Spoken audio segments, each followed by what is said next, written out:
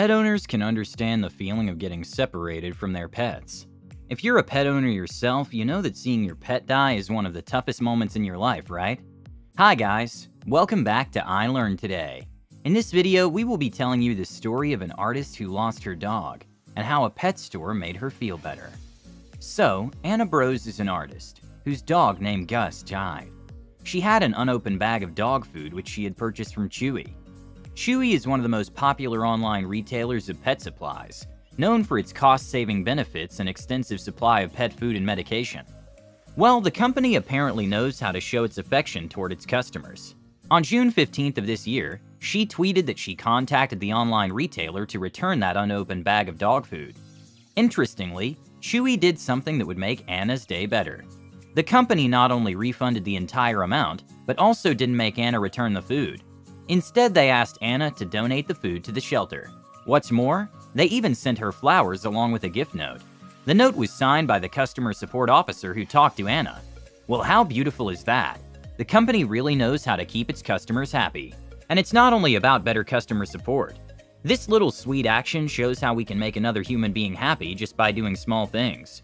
Chewy could have just given her the refund and taken the food. However, they decided to make Anna's day better. Coming back to the story, the tweet went viral, and Anna followed up with another tweet. This time it was a picture of her beautiful dog, who had unfortunately passed away. She wrote in the caption, "Thank you for all the kind messages and shared stories in the comments. Gus would have been blown away." While Anna received countless heart reacts and comments on her tweet, there was one special reply. You guessed it right. Chewy replied to her tweet by stating, "It's the least we could do, Anna. We hope these flowers will help to keep your spirits up."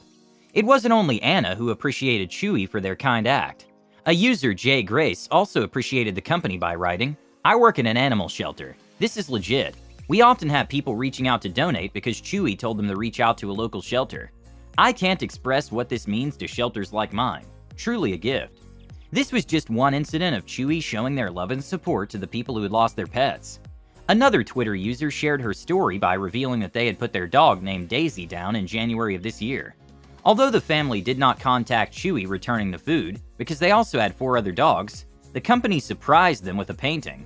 Molly wrote in her tweet that the painting of Daisy sent by Chewy had her family weeping, and that the family looks at this painting every single day. Now, some people would probably say that this is just a marketing tactic to get in touch with the emotions of people and make them potential customers. However, people who have pets exactly know what such a kind act would mean to them.